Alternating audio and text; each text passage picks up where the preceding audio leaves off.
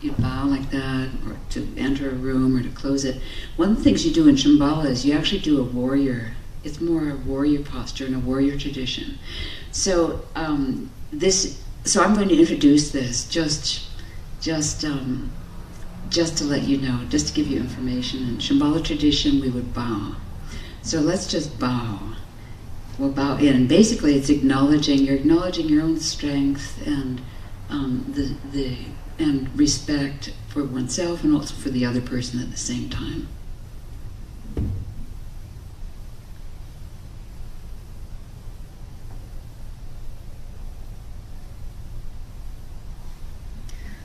So, there aren't too many of us. There's going to be a lot of room for questions. So, my name is Cynthia Kneen. I'm the Director of Practice and Education here.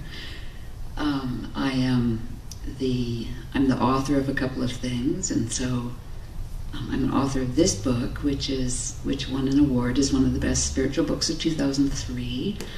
And I'm an author of this, which is called Shambhala Warrior Training, which came out 10 years ago from Sounds True, also about the Shambhala tradition. And then I'll tell you about those two books in a bit. Anyway, I'm a Kyudo practitioner, so Zen archery, practice that. And basically I've been a practitioner for 35 years. So I started when I was 5. And I'm a student. I have many teachers at this point. My root teacher, this notion of root teacher in Buddhism, root being like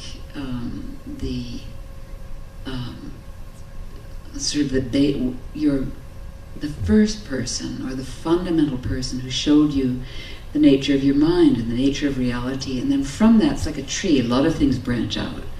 So my root teacher was Trungpa Rinpoche, and I have probably 5 or 6 teachers at this point.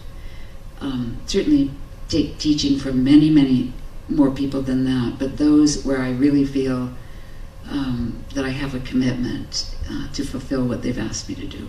So that's kind of, and if you're really, really strong, you could have 37 or 38 teachers, but it gets to be a little demanding. And I first moved to Boulder in 74, and then came back about 6 months later as a co-founder of Naropa. So I've been in Boulder for quite a while. Did move away for 14 years, and then came back. Have worked a lot in the business world, and I guess that's it. So, how many people, is this the first time that you've been here? 1, 2. Okay, great. How about just a few times? Oh, okay. I already know Alan, because I've asked him to do me a favor this coming week. But anyway, why did you come? What sparked your interest? Well, I've been sort of practicing on my own. Good. Practicing meditation. Yeah. So I thought, this has been here for a long time, I think. Yeah, it has. The center started in 1970, and the first building, the first site was actually 1971, 1111 Pearl Street, and this has been here since like 76. This building. Yeah. Yeah. So you thought you would investigate. Yeah, curious. Okay. I came just to get out of the norm and see some new stuff. Are you a long-time resident of, or a CU student, or? I went to grown up in Aurora. In Aurora. Okay. So yeah, I'm from Colorado mostly, and then kid got I think an email about it. Some kind of an email, yeah. I just thought that was something to do. Mm-hmm. Yeah, okay, good. Anyone else? Way to spend the day. Yeah, good. Did you stay for Kyudo? We just saw it, yeah. Oh, good. Anyone else? I like just a general curiosity for the different,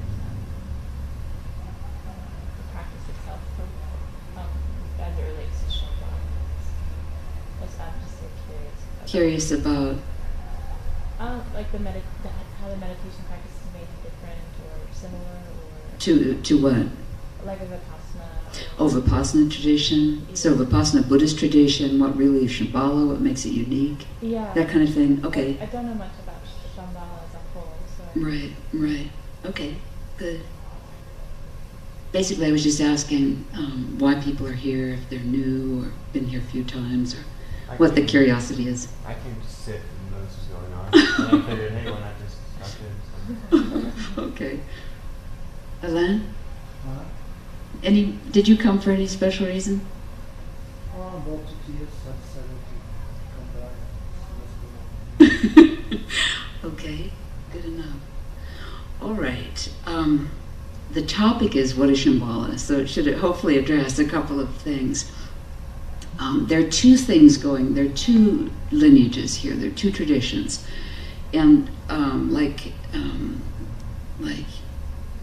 sort of flowing into one stream.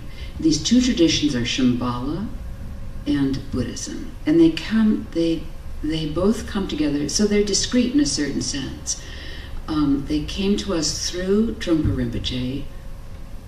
Who's this gentleman? So a very high Lama, called a Lama in that tradition, but a very accomplished meditation master and poet and artist and scholar and so on. So when the Chinese moved into Tibet, a lot of what's called the Dharma means truth, or like code of life or reality, or how things are.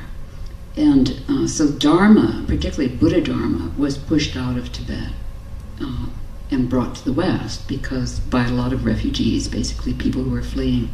So Trungpa Rinpoche brought these two traditions, Shambhala and Buddhism, and that's my root teacher. And then the current lineage holder is his eldest son, Sakyang Mipam Rinpoche. So that's the person over there. And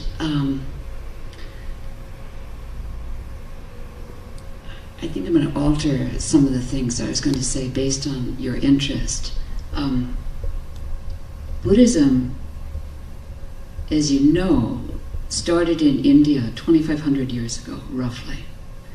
And it flourished, and then at a certain point it disappeared from India. So it doesn't really exist there today, except by refugee communities and so on. From India, it went to various places, Sri Lanka, Southeast Asia, Korea, China, and so on. It also went to Tibet. And, okay, so that's one strain, is Buddhism. In Tibet was, as you also know, very protected by mountain ranges, very separate from influences that were going on in other places in the world. So the practice really flourished there, the practice of Buddhism. Although even in Tibet, there is an explosion or expansion of interest, and when Buddhism first comes to Tibet, and it flourishes, and then it's basically kind of wiped out, or at least very, very diminished, and then a second wave comes, and it's fully established. And now, of course, Tibet is probably disappearing as an ethnic group, at least. So there are two waves of Buddhism in Tibet. All of what we practice here came through Trungpa Rinpoche. So it comes through that Tibetan tradition. And he was also, as you probably know, very contemporary and even somewhat controversial. He arrived in the West as a high lama wearing traditional robes and so on. And at a certain point, he felt he wasn't getting through to his students. And a number of things happen. And he finally has insight about how to proceed. At that point, he takes off the robes, he starts smoking Marlboro cigarettes, drinking alcohol, and so on. And he became very contemporary and is widely regarded by Tibetan Buddhists, Zen Buddhists, all kinds of historical scholars of history and so on, is the person who actually did it, who actually brought the authentic tradition fully to the West. So a very unusual person.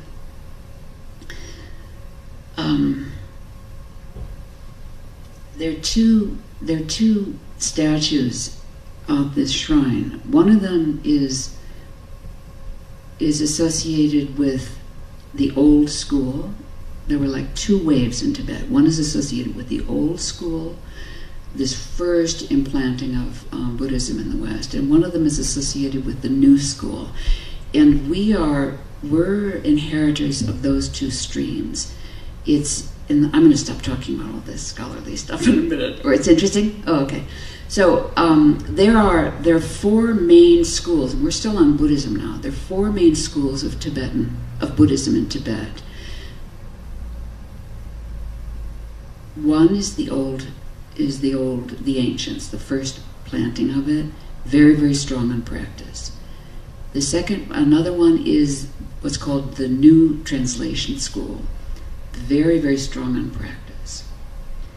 A third one is a family line that called, I won't give you the names, but anyway, a family line that was actually almost wiped out during the Chinese invasion. And the head of it and his sister were the only two who survived, and they moved to Vancouver, and it's now flourishing in Vancouver. And the fourth one was more associated with government. It's actual political activity, and that's the Dalai Lama. So those are like the four. So two practice schools, one very associated with and two very associated with scholarship. One surviving in Vancouver and flourishing again, and the other the Dalai Lama. So, okay, so Shambhala, so that's Tibetan Buddhism, and this room, this hall has a lot of touches of Tibetan tradition. If you went to a Zendo, like you're curious about what Zen practice is, or you went to a martial art, like if you went to the dojo that Sensei has for Kyudo, for Zen archery, colors are very subdued, things are very, very simplified. If you did other martial arts where you were going to practice simplicity of some kind, maybe you might meditate just sitting for a bit, the colors again would be very, very, they'd be subdued, they'd be browns, blacks, and so on. Once you walk into a hall like this with all of this like flair and so on, you know immediately. You may not know anything, but you know immediately, this is Tibetan. Okay, so two lineages, one Buddhist, one Shambhala, and I practice both. Now, we'll talk about Shambhala. In the Shambhala tradition, Shambhala is the basic notion of it, if you remember nothing, is this. It's notion of enlightened society or decent society. So a society that's progressive, that's prosperous, that's based on fundamental goodness, acknowledging the fundamental goodness of human beings, both in us and between us and with the environment. So it doesn't mean to say that there wouldn't be jails in Shambhala or anything like that, but the fundamental notion is that no one is unworkable and no situation is unworkable. So you might land in jail, or somebody might land in jail in a decent society, but the fundamental ground is very, very basic, what's called primordial goodness or basic goodness in humans, between humans, and with the environment. So notion of a decent society. The one way of talking about it, very traditional to, if you study Tibetan Buddhism, or if you study with a Tibetan master, put it that way,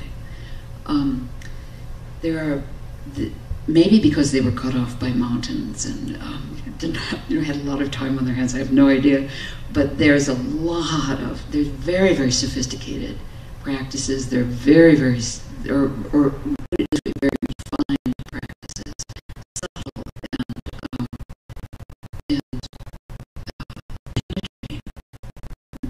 Really, really kind of hold your figure and insanity.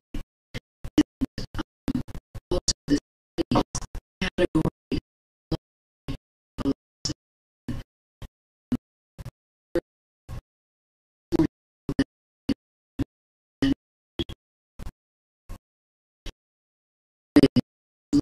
it said that maybe it existed in Mongolia or Afghanistan, Pakistan. So it's like, it's a notion of like an actual society. It's believed to be the source of our notion of Shangri-La. So we have this Shangri-La from, probably from this novel that was written in the 30s or whenever it was written. But anyway, historically, this external meaning, this outer meaning also, it doesn't necessarily have to be in the past. It's like, well, could be in the present or could be in the future, but it really, it's a society that's decent, that's wholesome, where genuine wisdom tradition can flourish, where the essence of humanity and the dignity of human beings is actually, and of animals and everything, and the environment is actually cultivated and protected. So that, in that sense, could be in the past, in the present, or in the future. So that's one meaning, this external meaning. Inner meaning of Shambhala is that it doesn't really matter whether it existed historically or not, or ever will exist. It's that in the human psyche, just intrinsically as part of human vision, all human beings have this notion in human psyche, or this aspiration to live in a decent society.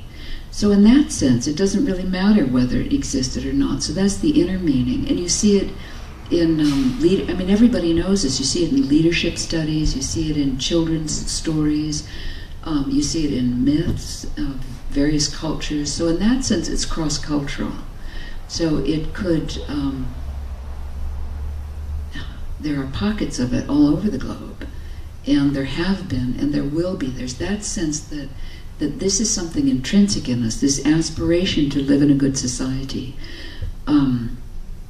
For example, I have a friend who's from Iran and had to flee because of the political situation, but her family is still there, her parents.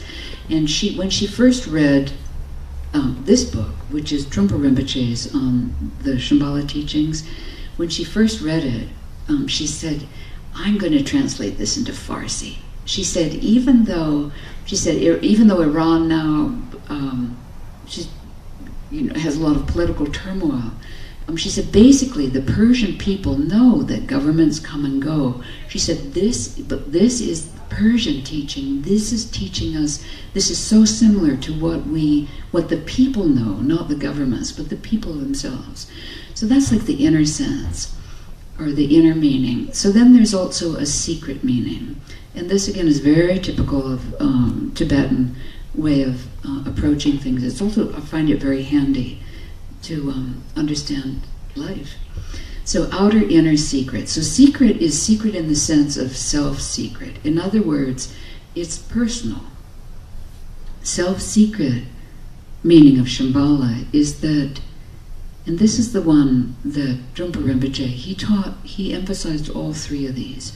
And probably what makes us unique is to actually dig into this self-secret part.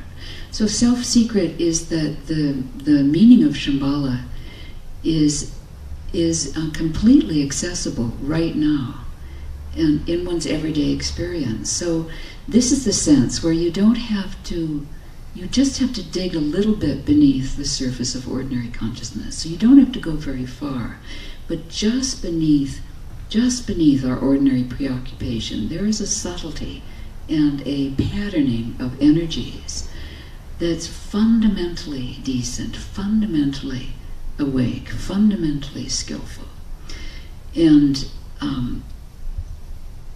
very, very rich, very pragmatic, very realistic, everything that one needs to be a decent human being and to have a good society. So that, of course, exists in the present moment, in one's personal experience. So it's at the experiential level, just slightly below our concepts of and our interpretations of what we think is going on. So that's why, for example, we sit.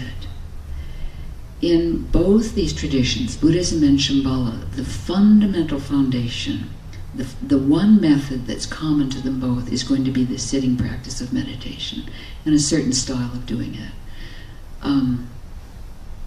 Because it's basically about waking up to our own resources, using our senses, opening our senses, engaging in the richness of life, and engaging more and more as one tries to act and be effective. One of these two statues, the one on this side, on your left, is associated with something called hidden treasure teaching. So Buddhism goes to Tibet. It flourishes for some centuries, and then it begins to be very, very threatened by the political order and crushed. So the figure represented on this side of the main shrine is associated with hiding treasure or hidden treasure teaching. And specifically, Shambhala is said to be a hidden treasure teaching. It's this notion, the notion historically is that certain teachings were hidden to be appropriate to surface at another time. So they were hidden in rocks, hidden in various places in Tibet, hidden in water. It's said, and we don't have time to go into this, but it's said that it's hidden in the sky, it's hidden in the minds of great practitioners. The notion that I want you to take away is the notion of something valuable that's accessible, that's hidden from our view. So now, back to our everyday experience, this style of hidden treasure teaching is that there are energies, or there is an essence of our being that's just below the surface that we touch, that everybody can experience, and that we do experience, and just simple experiences when our senses are open. That we as human beings, we open, we veer away. We open, we veer away. There's a sense in the Shambhala tradition that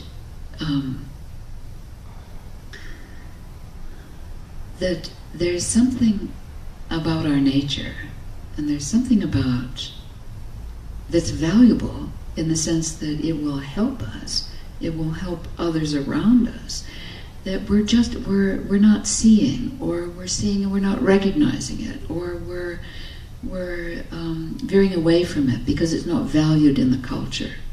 But the sense of something of value that's hidden from our view. Now, what that means is that, like, if in a treasure teaching, if something is hidden, it's like gold or oil or sapphires or precious jewels. Anything that's hidden is you don't see it, and then when you find it, you say, "Oh, it was there all along." That's like the key logical point. is that it was always there. You just didn't see it. You weren't looking in the right way, didn't care to look, didn't know it had any value, regarded it as a throwaway, whatever. But that kind of, the sense of it is that, oh, it was there the whole time. That's also true in the Buddhist tradition, this notion of enlightenment. Enlightenment is not, the notion of enlightenment is actually, it's very misunderstood in the West. The notion is not that there's something that you don't have and you have to get it. The notion is in both this treasure, this hidden treasure style, also true in Buddhism, is that it's an uncovering process, it's a discovering process. It's a finding something that was always there, that was never not there. So it has to do with one's own nature and the nature of the world. So basically this is saying that there's no fundamental flaw. The logic is that you have what you need. You, meaning you and me, just don't know it. Or know it and keep forgetting it. It's like that. So, for example, enlightenment, this notion, it took for years I didn't even, though I was a really serious student, absolutely did not understand. But it's the same as like, the notion is like, of awake, it's just an analogy. And the analogy is that if you went to sleep, so you go to sleep at night, and the alarm goes off and you wake up. The notion of waking up is that the ceiling, the floor, the carpet, all of that was there while you were sleeping. You just didn't see it. You wake up and you realize, oh, it was there the whole time. It's like that. So that's like a very kind of key point. This Shambhala tradition as a tradition of decent society or enlightened society is very much an umbrella approach. Umbrella meaning it's a big space for all genuine traditions to flourish. Genuine meaning traditions that actually care for the essence of human beings, and therefore are called wisdom traditions, believe in the goodness, the endless and beginningless goodness of human beings. So umbrella approach, that would mean, and it does mean, that like you could be a Shambhala Christian, you could be a Shambhala Jewish practitioner, you could be Shambhala Sufi, you could be Shambhala atheist, you could be Shambhala Buddhist. So big notion of society. At the same time, fundamentally, what I've said is that the fundamental notion is that there's no original sin, there's no original flaw. Now, there's no way, I'm not trying to sell you on this, but that's the discovery. That's the discovery of sitting meditation. Is that there's actual, you come into the present over and over and over and over again as much as you can. In the present moment, there's actually not, you take your being apart. Here you are, you're a completely screwed up person, or you're completely, whatever. You're a completely delightful, wonderful person. Whatever it is. But there's something underneath that, which is one's nature. And that, with a little bit of sitting and a little bit of investigation, one develops conviction, confidence, let's say, that there's actually no fundamental flaw. Now, is that stable? No. Does it take a lot of exertion and practice? Yes. To actually gain confidence, more and more confidence, until finally you have conviction. But that's the basic method in Shambhala and Buddhism is sitting practice. In Shambhala, actually let me say it this way, the basic beginning of Shambhala and the basic result or the fruition or conclusion of both Buddhism and Shambhala, it's the same. But the path, the methods, are very, very different. Mostly what you see in this room are representations of Tibetan Buddhist method. the Kyudo Shambhala method. That, and there's going to be tour, or actually I can say some things about it now, but that shrine over there is representing Shambhala method. So I can just tell you like two of the things. Well, there's several things that make it look different. One of them is that at the very top there's a bamboo pressed, this sort of pressed wood that's decorated in a very, okay, so that's a yumi actually. That's, and Sensei, who was just giving the Kyudo demonstration and talk, that's actually, that's from Zen archery, but decorated, and Sensei decorated it. So it's a ceremonial one. And the ya, it's called a yumi, the ya is there, the arrow on each side. Obviously those are indicating, oh, this is now a warrior tradition. Even though we don't know really what warrior means yet. But that would click you to, oh, Shambhala. There's a brush in the very middle that's got a black tip. The black tip is from ink, so it's representing a calligraphy practice. So again, oh, Shambhala. I mean, we know Buddhists did, practice various arts of certain kinds, but that will indicate that it's a Shambhala shrine. But most of the things in here are representing the Buddhist path. Path is method. So different methods. So when I say I'm a practitioner, I'm sitting in both traditions and also doing various, practicing methods that are unique to these two traditions.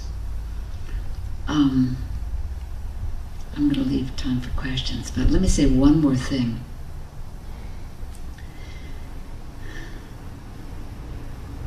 The Buddhism, 2,500 years old, very, very long tradition in many, many cultures.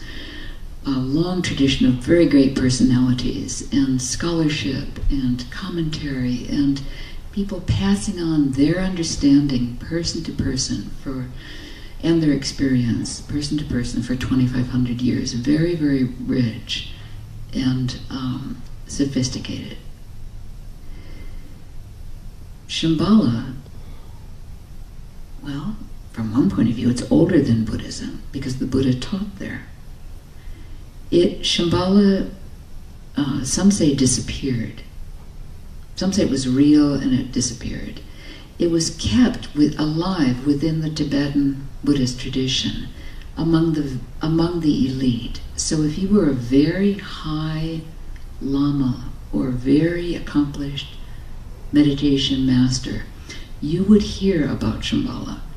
But most of the people in Tibet did not. There is a practice called the Kala Chakra, which is Sanskrit for wheel of time. That funny, that sort of odd-looking, like that thing over there. It's actually called Torma, but that's actually from a Kala Chakra ceremony that was done inside the Kala Chakra. It's the most advanced. There's something called Tantra. In Buddhist Tantra, in Tibetan Buddhist Tantra, Kala Chakra is the most advanced of the lower Tantras. And inside it, it's a very complex practice. Inside it, it mentions Shambhala. It mentions enlightened society. It mentions warriors of Shambhala. It mentions kings of Shambhala. And it says that this is a teaching that's going to come out from being in hiding. It will come out when the world needs it, and it predicts when the world needs it. It will be in a time when there are large iron birds. I mean, it says things like this, like presumably are airplanes, and so on. But it doesn't give any of the sort of inner meaning. The inner meaning was handed teacher to student among the very elite. Trungpa Rinpoche is regarded as there are names for these things, but he's regarded as a person who suddenly remembered what was forgotten, suddenly remembered what needed to come out. This began while he was in Tibet. There was a Shambhala text. It was lost in the last river that they were crossing, having crossed the mountains.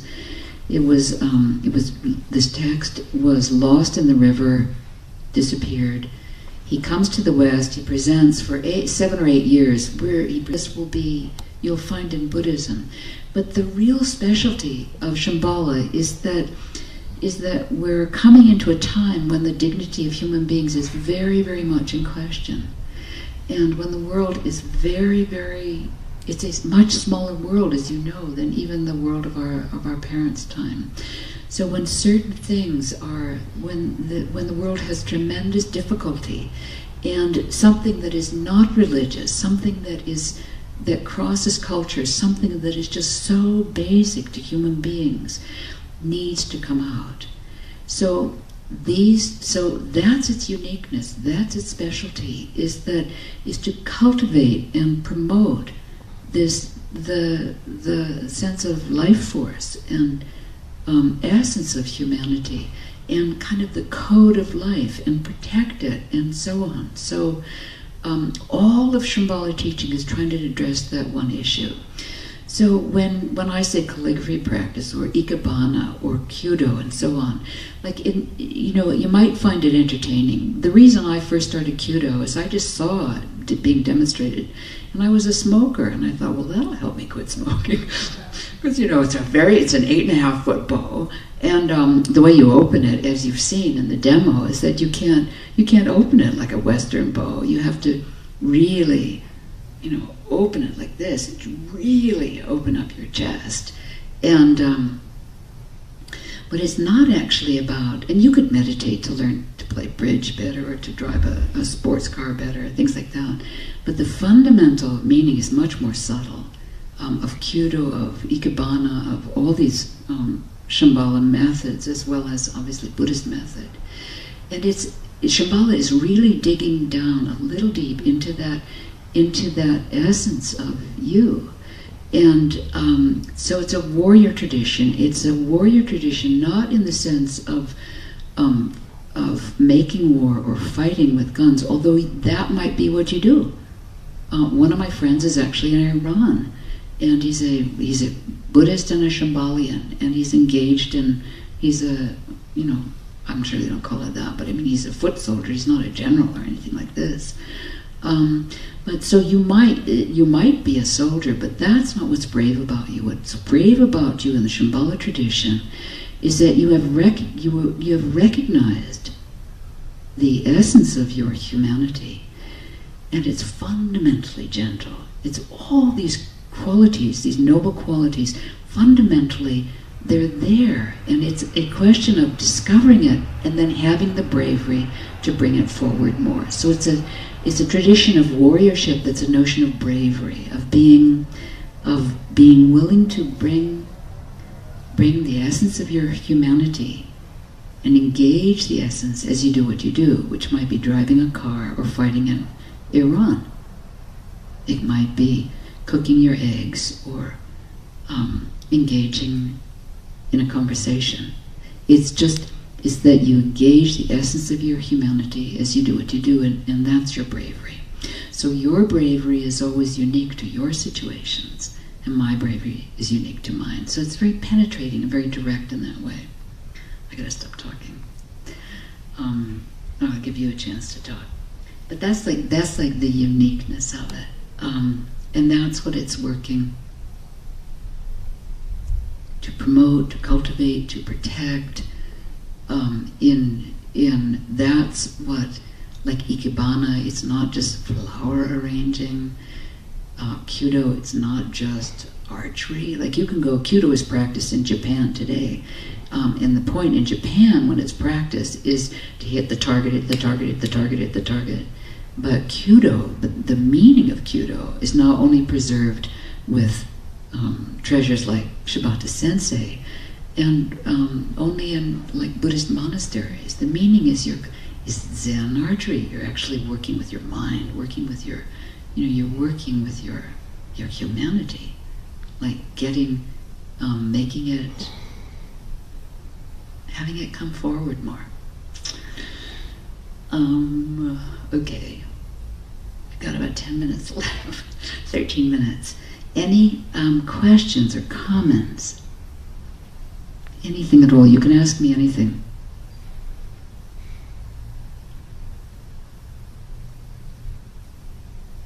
I have a question. Yes.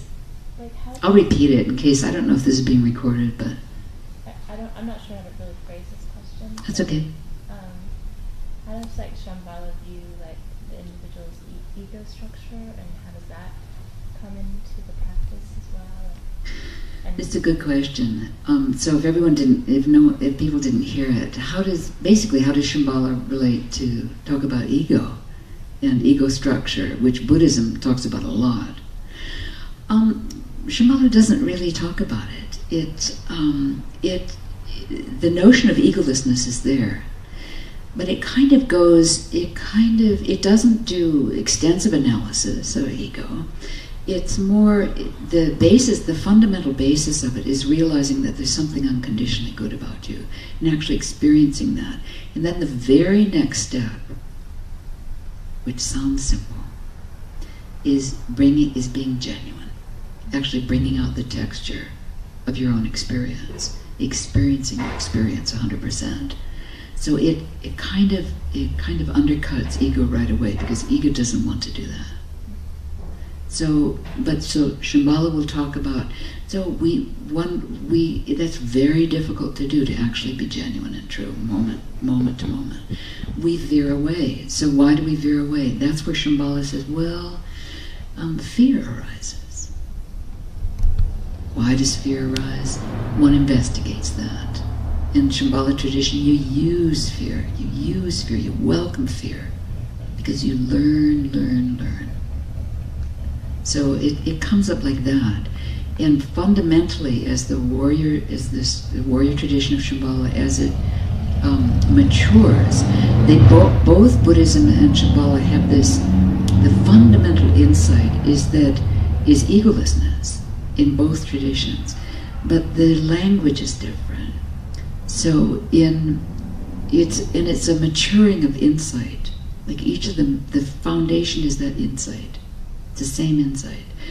But as the tradition as you mature in these two traditions, the language that's used by your teachers is different. In the Shambhala tradition, the maturing is authentic presence. In the Buddhist tradition, it's to be a noble-hearted person, bodhisattva, then finally an awake person, a Buddha, and then finally, in the Tibetan tradition, finally a Haruka, which is Buddha is usually seated. Haruka, they're off their feet, they're like this. I mean, off their seat, but it's a really good question. But the basic notion is that there's insight in both traditions into that ego doesn't really exist. It's kind of an attitude, a mistake that we make, and then as it matures in different ways. It's a good question.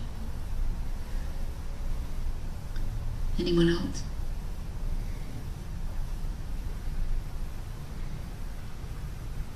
Any question at all? How is the Shambhala and the Buddhist, how well do they blend? That's another good question. How well do they blend? They blend really well. And in fact, some people would say, I'm a Shambhala Buddhist. They blend really well. Why? Can you guess? Well, not exactly the intention. Something more fundamental. The fundamental basis is the same. Yeah. Are they sort of complementary? Well, they're complementary, definitely. The key, what I'm looking for is the insight. The insight is the same. So it's no accident that Shambhala was preserved within Buddhist tradition. And it's no accident that, like when that as other traditions resonate with this, what they're resonating with is that fundamental non-duality, if you will. You know, that fundamental, something fundamental that's more fundamental than a religious sect or a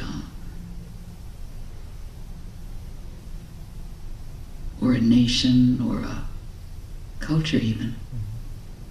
Something very, very basic. And so the insight is the same. The insight is a personal experience. And the personal experience is discovered on the cushion. On the cushion? On the cushion.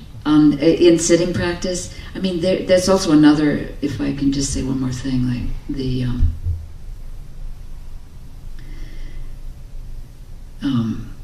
sitting is method. Okay, it's not the goal. So we sit down to get up in a different way. Do you see what I mean?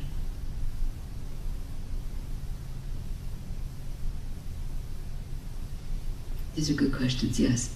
Can you explain the concept of Maya? It's like as illusion. I think it's really tricky. I can't get my mind around it, especially as it relates to material culture in the world. Are you sitting in Hindu tradition? No? I don't really know how I'm sitting. I just started. But that, hearing about that idea of Maya, it's just an interesting concept. Okay, so the question is to say something about Maya. So Maya in Sanskrit means illusion. Is that right? Yeah, very associated with the Sanskrit. It's very associated with the Hindu tradition. On the other hand, when you walked up the steps, you probably saw there was something on the wall that said, "Regard all dharmas as dreams." So so I can't get off the hook.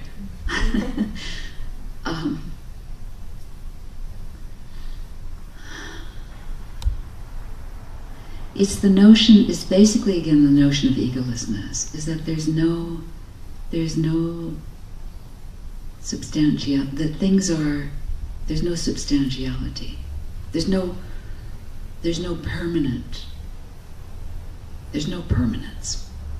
I mean, if someone said, if you had to explain Buddhism in one word, what would it be? It would be impermanence. So again, you have to, in order to explain it, you need to go a little bit below the surface of concepts to just our ordinary experience, everyday experience, just simple experience. And the notion of illusion in that sense is that things are shifty. Things are fundamentally shifty. They fundamentally are impermanent. So now, when you dig below the surface, you still have, here you are, your senses are open, so it's very vivid. It's not that, in fact, it's more vivid than when you think about it. I think I have to close. But it's things at that level. Things are very immediate, and it's very rich experiential level. And fundamentally, things are. It's like in Shambhala tradition, it said the basic goodness and the flowing of it. That things aren't stuck; they're flowing all the time. So it's like that. That's a short answer to a good question. Anything else? Anyone else? Any other question or comment? It was really good. Thank you. Yeah, thanks for coming.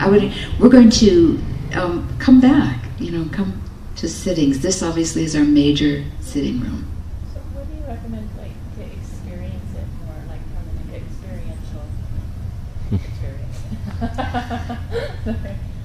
As far as Shambhala, I mean, you've given I would do good explanation and stuff, but I just get this sense I need to kind of just feel it. Yeah, it's a really good question. So how does one experience all of this? It really is, it's a mix. I mean, you kind of have to mix. I'm giving you a true answer, or how I've experienced it. it takes a certain amount of energy and exertion, and it's kind of messy in a way.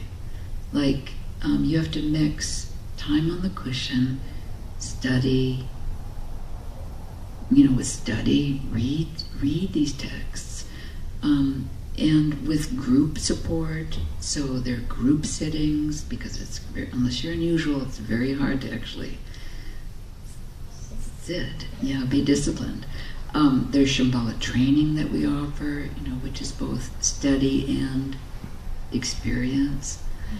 But honestly, it's very zigzag. It's like life, and you have to put in some effort. And don't be discouraged. Like when you study, you read something and you go, wow, that's really right. You turn the page, you can't remember what you read. But that's what they say, that's what it looks like. Like when you're, it sounds really real, and the next moment we're on to the next thing, or that's when it's going, but when it's going in deep, it's just building up insight and questioning. Testing it on the cushion, investigate. So it's just kind of messy. And worth it. Okay, so since we bowed in, let's bow out.